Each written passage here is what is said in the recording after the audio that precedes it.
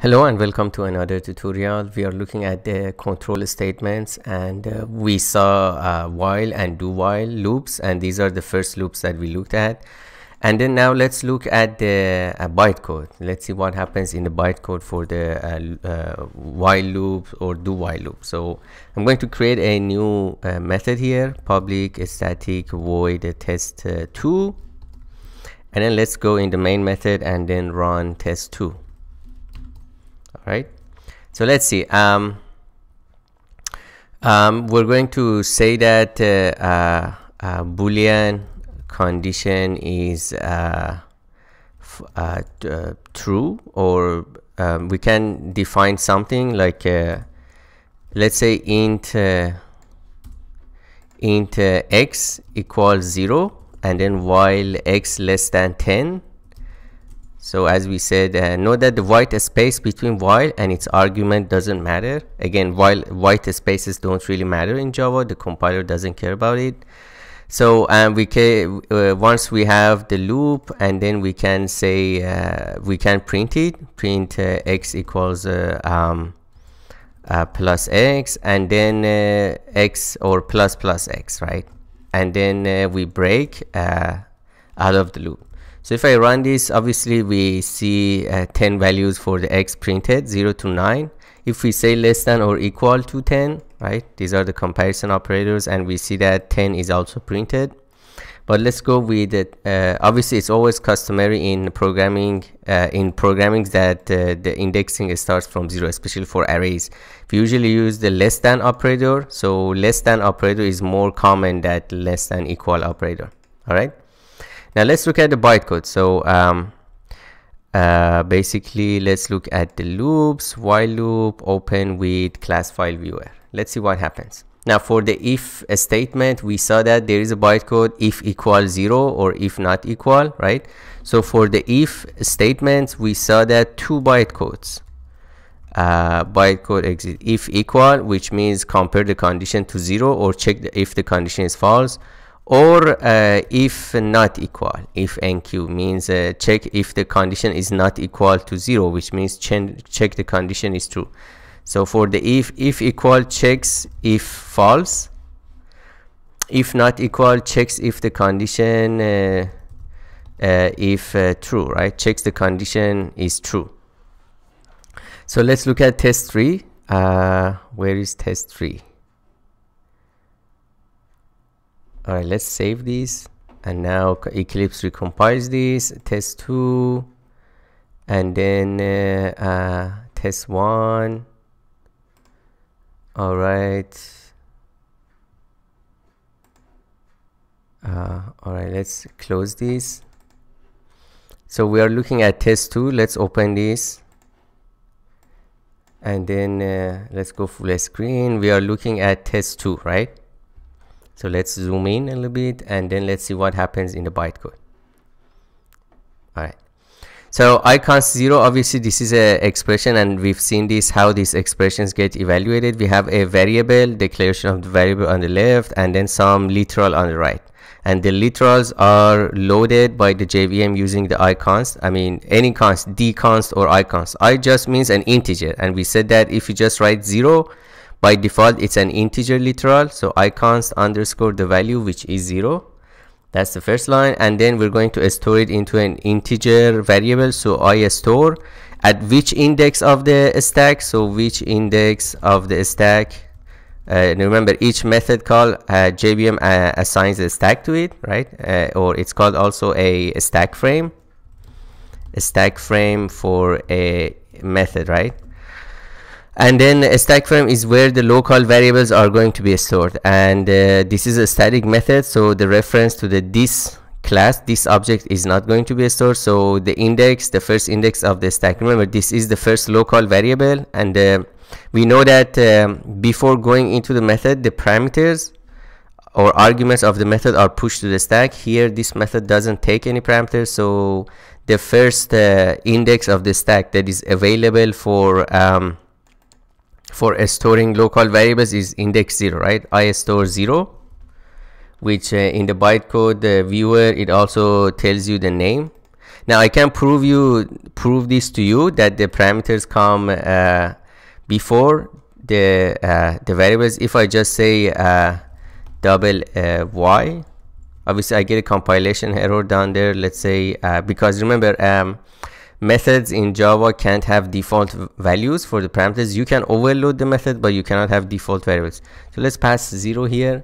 And now I expect this iStore for this local variable x to go to index 1. So let's see what happens in test2 after we save this. Let's make sure that we save this, and then Eclipse recompiles, and then now we have iStore 2 at index 2, 0, 1, 2. So this is the third index.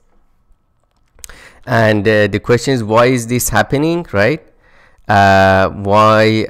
Basically why is it that we are storing at index 2? This is basically the third index. I just told you that I expected this to be iStore 1 because the second index. The reason is that a stack in JVM is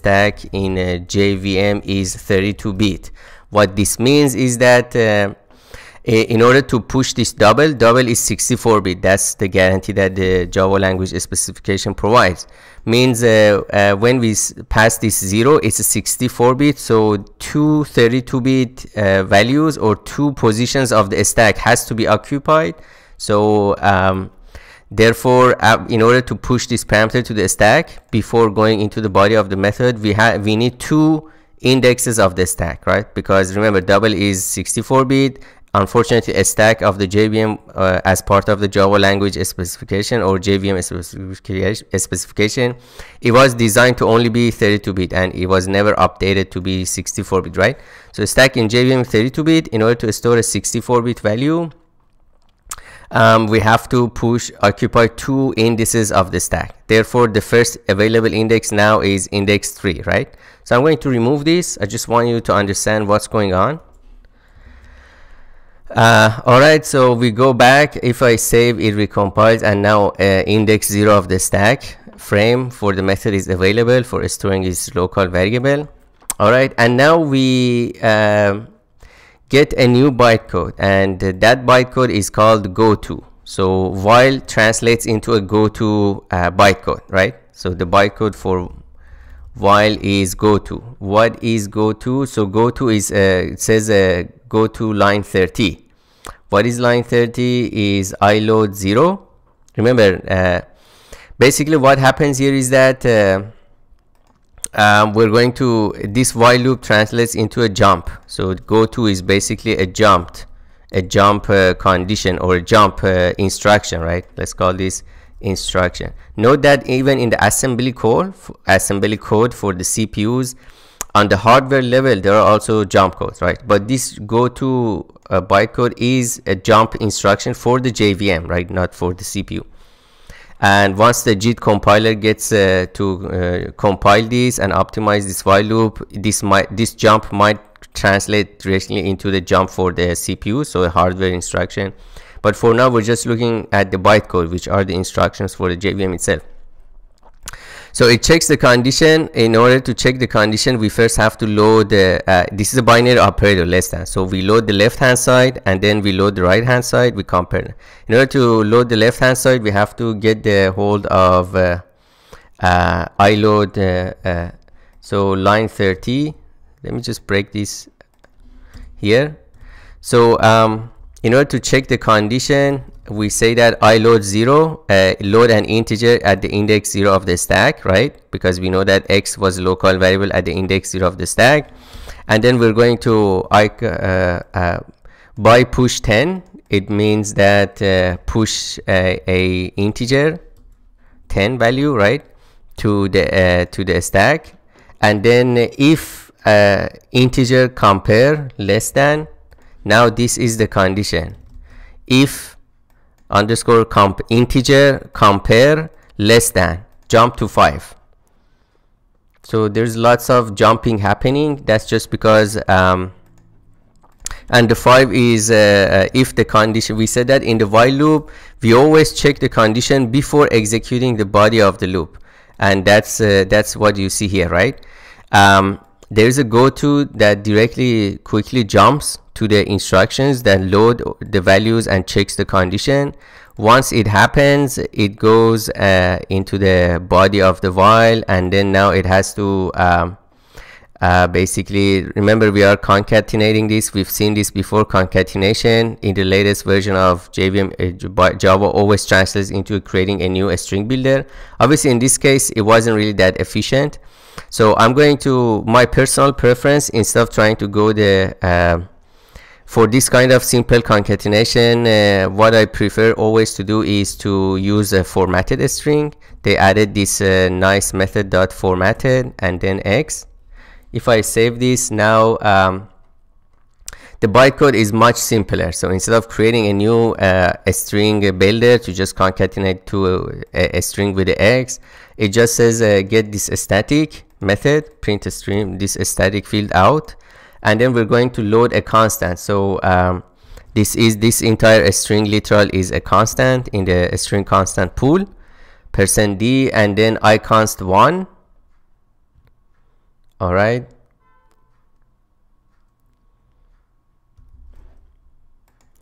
So I guess in the past we didn't actually look at the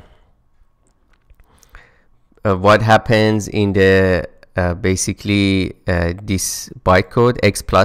So let me just quickly also look at this. Let's say ++x. It's also, we should have looked at this before, but let's look at it here. So after the loop terminates, so in the test2, or actually maybe let's quickly create a new method, public static void test3, and I'm going to say int x equals 0 and ++x and then x++. Let's look at the bytecode of these two. I think that's very instructive to look at these. Test3. So when I save, Eclipse automatically recompiles. Note that this warning is related to we're not using x anywhere, right? It's a local variable that is not being used. So the reason it's a warning, because if you use a local variable, even if you increment or decrement it, you're still not reading the value of it. So there's no point in having that local variable. So iconst 0, obviously, again, the assignment, we have to load the left hand side as an integer literal and then store it in the first or the 0th index of the stack in the x variable.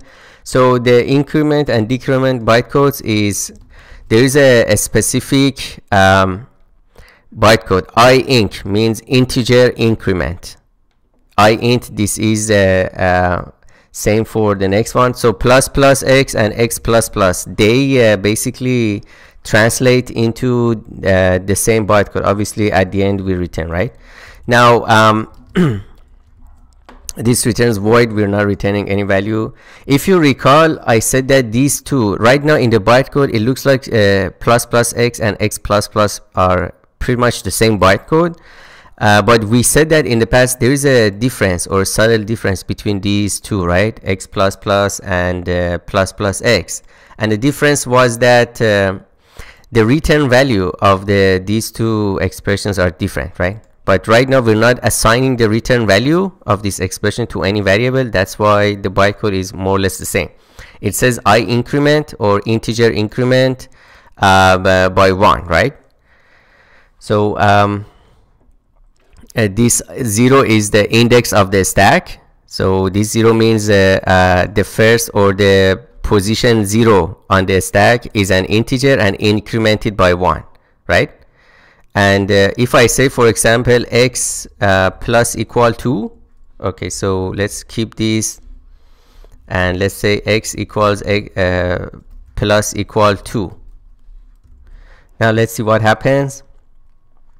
Now it translates into the same increment at index 0 of the stack, but a value of 2. So this means I increment an integer at index 0, index of a stack is 0, and we know that the 0th position on the stack is a variable x, which is an integer, 32-bit integer is stored, and it says incremented by 2, right? So this is the increment size or increment step 2, right? And then in the bytecode viewer in Eclipse, it also tells you what is the name, the actual name of the variable that we used for storing this index of the stack, which is x. So x plus plus plus plus x, x plus equal to, all these translate into I increment. It tells the JVM which index of the stack, where in the, which local variable, and then how many times, right? How much increment. Now, let's see what happens if we try to get the return value of this plus plus x, and then int, let's call this y1, and then y2 is x plus plus. Let's see what happens now. If I save, it recompiles. So in order to evaluate this, remember assignment is a binary operator, so we look at the right hand side and then evaluate it first. In order to evaluate this first, we have to first load the value of x. That's why we are iLoad, we increment, we basically say iLoad x, first read the value of the x variable, and then basically we say that and then I store 1, so we say that store an integer of value 1. I store an integer in the index 1 of the stack. Remember, x was stored in the index 0 of the stack. We say that store a variable, or store an integer value at the index 1 of the stack. What value is going to be stored? The last value that was loaded, which was the value of x. And then basically I load 0, and then I increment 0, 1. And you probably can see what's going on, right? So in the bytecode, we said that plus plus x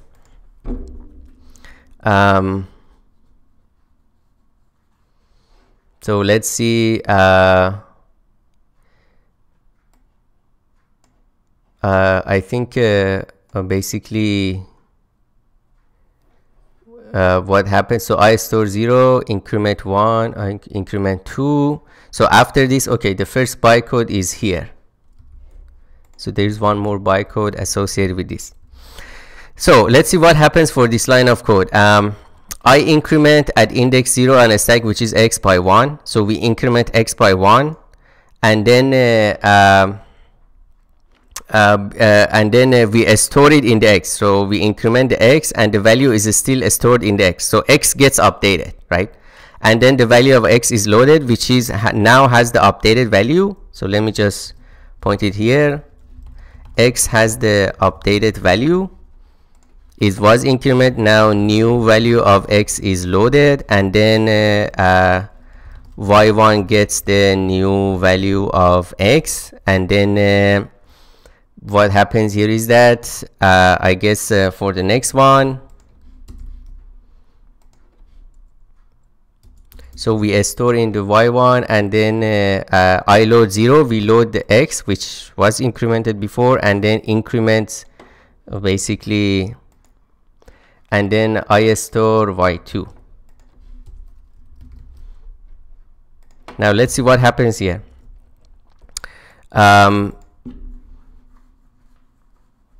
So x plus plus, basically what happens here is that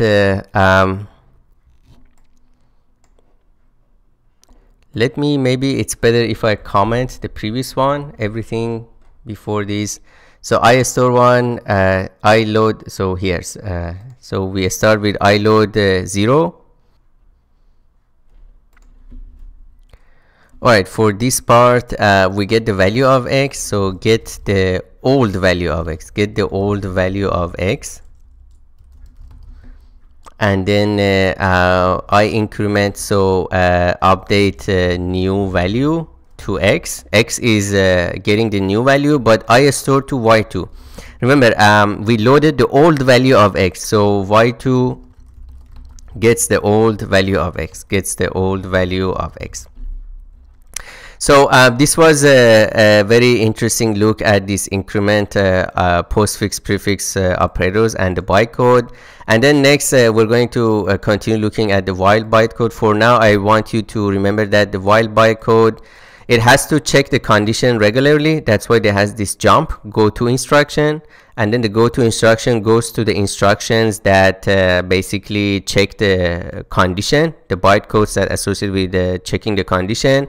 And then obviously after the go to and the condition is checked, we have to check whether the condition is true or false. So right now the bytecode is to compare these two integers.